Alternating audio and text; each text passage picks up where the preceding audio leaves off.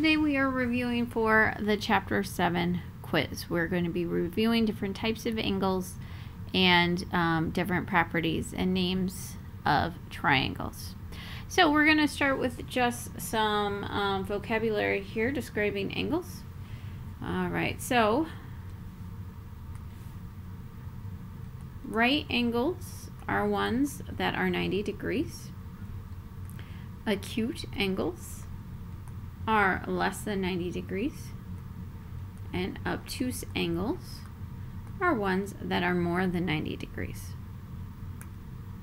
Adjacent angles are side by side and share a common side. For this picture, this part is the common side. That makes them adjacent. When two lines intersect, they make vertical angles. Vertical angles are across from each other and congruent. So these guys are made of the same two lines. Here's one line. Here's two lines. Those lines intersect. They have a common point in the middle. Then they're across from each other. So the 105s are vertical and the 75s are vertical. Vertical angles are always congruent, which means they have the same amount of degrees. Supplementary angles add up to 180. Sometimes you have ones that are both adjacent and supplementary. They add to 180 and they're next to each other. Sometimes you have ones that are supplementary but not adjacent. So these guys are not touching. They're not adjacent angles. They don't have a shared side, but they are still supplementary. Complementary angles are similar, but they add up to 90 degrees. And I like to say, to remember the difference between the two: supplementary straight line, complementary corner. The corner being this 90-degree angle.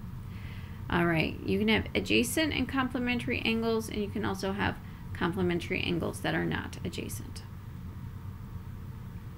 So for our next type of problem here, it says identify each pair of angles as vertical, supplementary, complementary, or none. Okay, so for our first one, 100 plus 60, 120 plus 60 equals 180. So these are adjacent, they share a side, and they are supplementary.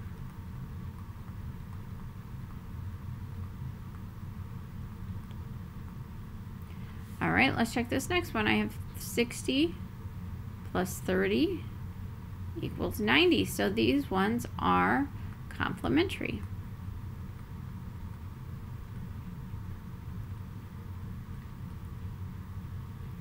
Over here we have 60 plus 40, which is 100. So this one is none or neither.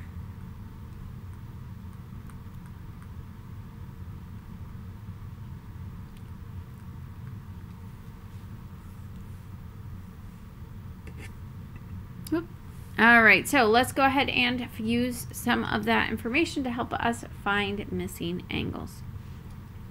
So on this first one, now a lot of people like to think that these are vertical because we see the two crisscrossy lines, but actually these are adjacent supplementary.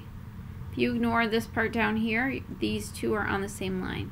This one and this one make a straight line. So I'm going to do x plus 45 equals 180 because they are supplementary angles.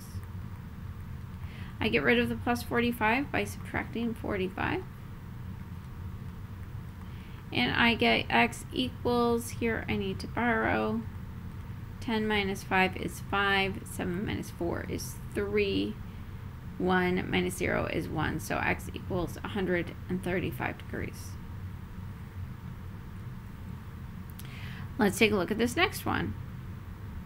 This is a right angle. They don't have it marked, but that's the only way we could figure it out is if we know how many total degrees, since it's not a vertical angle.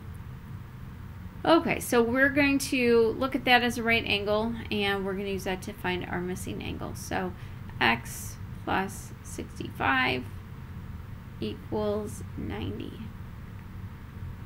Subtract out what I know.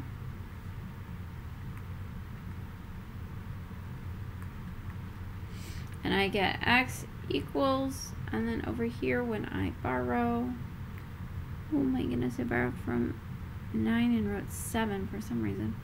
All right, that's an 8. This is a 10. 10 minus 5 is 5. 8 minus 6 is 2. This one's going to be 25 degrees. Supplementary and adjacent, complementary and adjacent. All right, let's try these next two. Go ahead and pause the video and try these two on your own.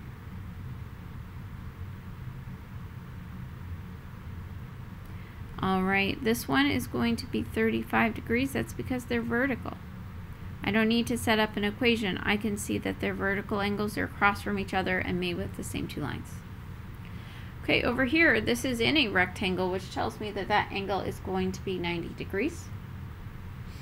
So to figure this one out, I'm going to do x plus 40 equals 90. Then I'm going to get rid of the plus 40. 40 minus 40 is 0. 90 minus 40 is 130.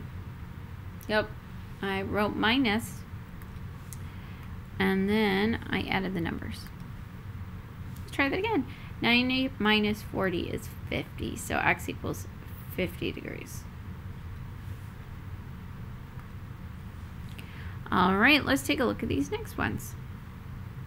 So, type of triangle that has 3 congruent equal sides and 3 equal angles, that's an equilateral triangle.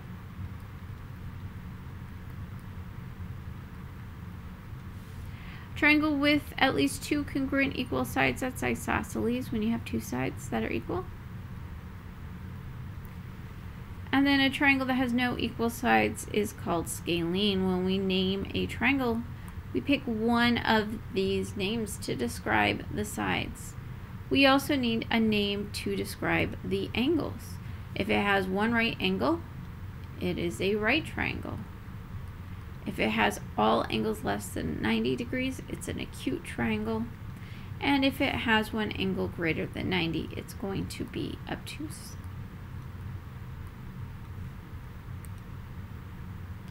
All right, so we need to classify these triangles. That means to name them using 2 names. All right, I'm going to go ahead and pause the video and try to name all 4 triangles. Okay, so let's go ahead and try these. Number 1, 3 equal sides means it's equilateral. And all of our angles are less than 90 degrees, so it's acute. Could have also said equilateral, equiangular meaning that they are acute and equal. All right, number 2. So to me, it's a little hard to tell. These kind of look like they're the same. But unlike this one where we know for sure they're the same, and this one, number 3, we see that these are the same. There's nothing marked here, so I'm going to go on the assumption that these are close in length to each other, but not actually equal. So if that's true, then it's going to be scalene. None of the sides are equal, and it's going to be right because there's a right angle.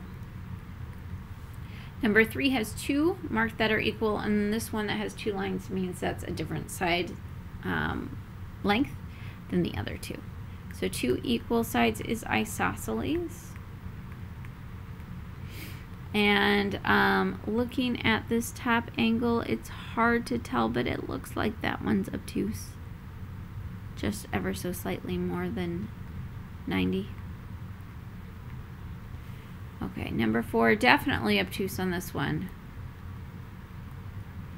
It has an angle greater than 90, and then these are different sizes, so I'm going to write scalene as well.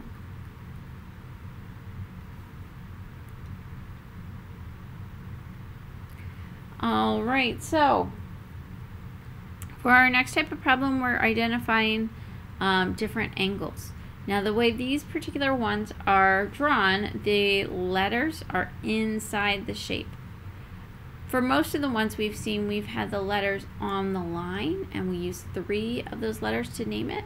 But here, because the angle letters are inside the angle and not on the line, we're just going to name them with 1 letter.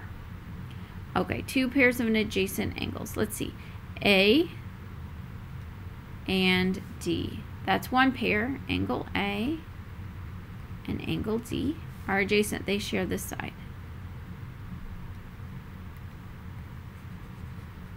I could also say B and C. Those are adjacent. They share this side. Don't forget this angle symbol. All right, two pairs of vertical angles. Well, angle B and D are vertical. They're across from each other. And angle A and angle C are also vertical. All right, number 3 says identify a pair of adjacent complementary. So that means two angles that add together to equal 90. And it shows us a right angle here, which means this is also going to be a right angle. And the two angles that make that up are angle T and angle U. All right, now we're going to write and solve some equations to find the value of x. So let's try this one, number 4. I'm going to add my angles together, 3x plus 45. And these equal 90 degrees together because of that right angle. When we have a two-step equation like we have on this one, we do order of operations backwards. We get rid of addition and subtraction first, then we get rid of multiplication and division.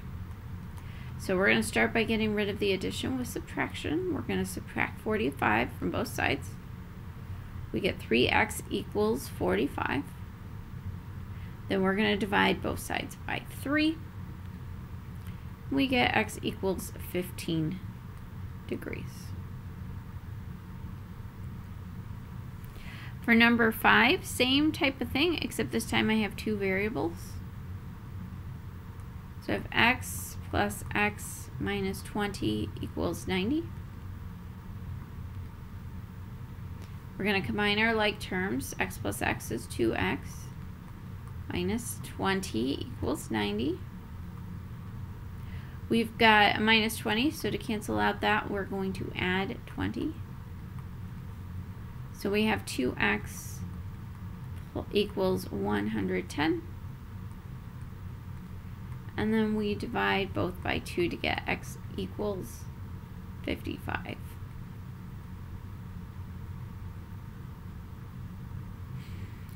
All right, go ahead and pause the video and try number 6 on your own. Okay, let's check our answers on this one. This time they're on a straight line, so they're going to equal 180. So 3x plus 25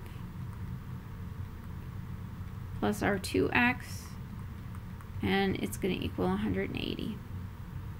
When I combine my like terms, 3x plus 2x equals 5x plus 25 equals 180.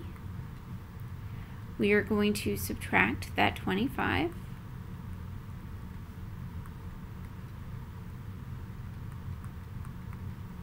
So I have 5x equals 155.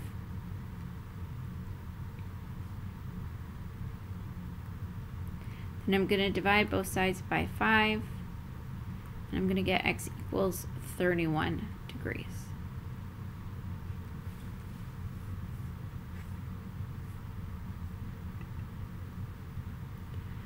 Can these lengths make a triangle and show work? So for these, you have to add and compare.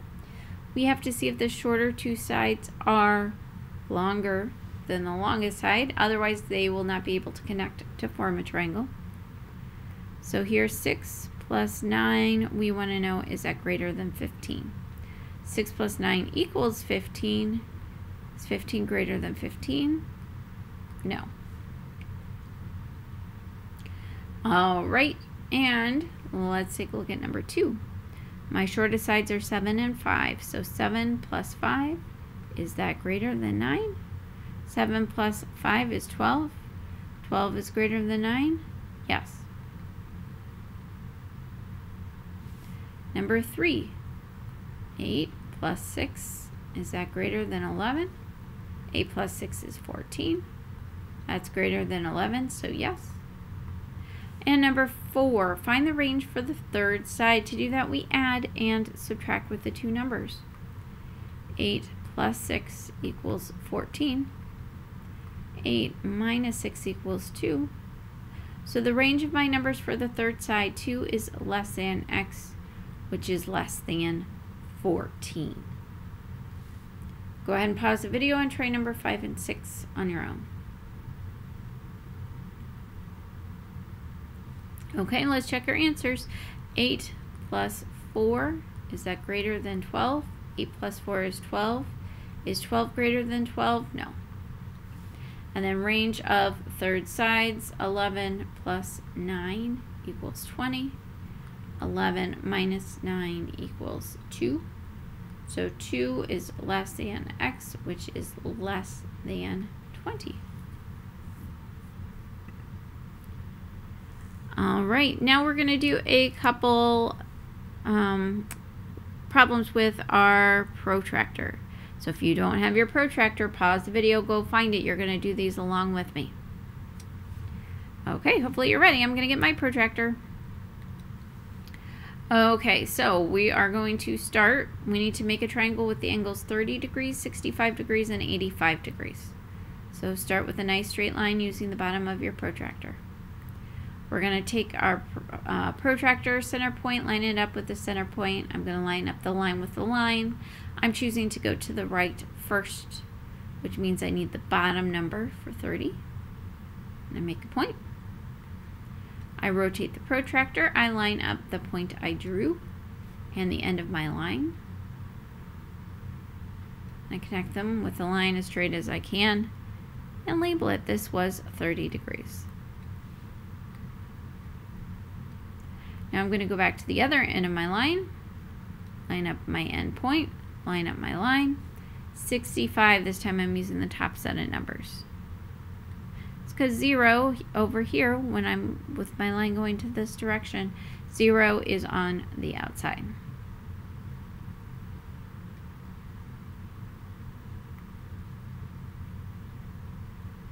All right, so I am rotating this so the end of my line and this part are connected. Ooh, I need to trace this.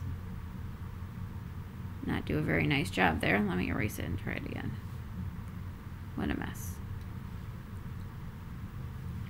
Oh, and in doing that, I lost where the end of my line was.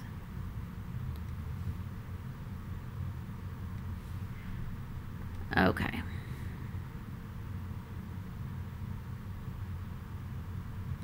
All right, that looks better. I'll erase this little extra tail too.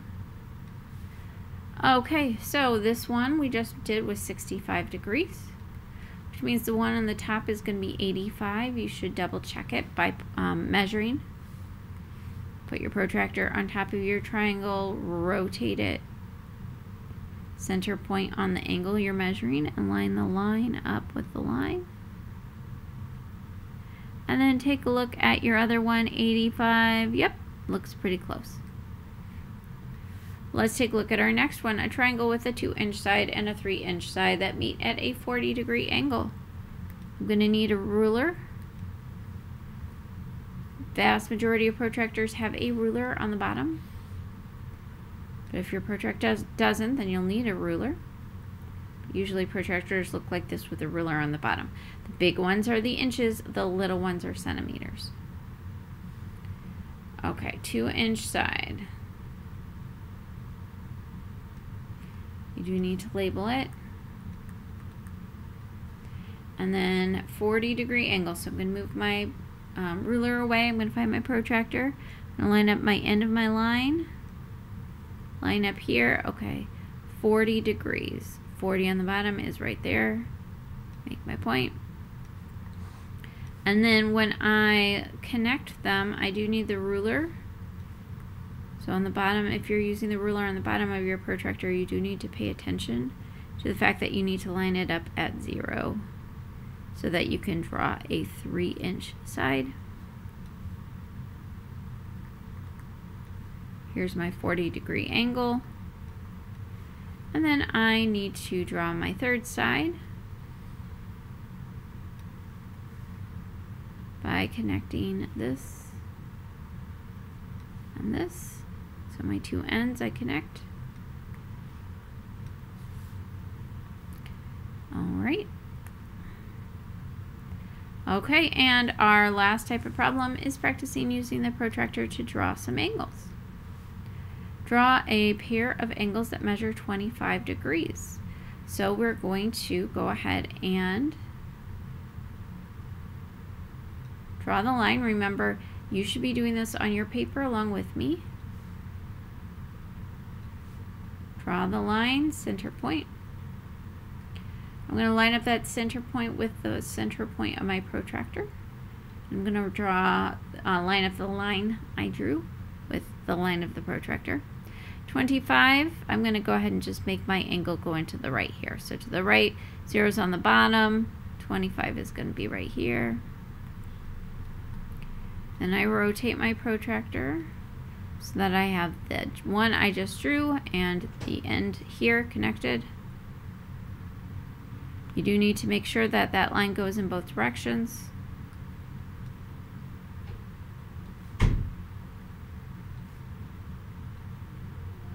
And I have 25 degrees and 25 degrees. It says pair, so you do need to make sure you're labeling both. The vertical angles need to be across from each other.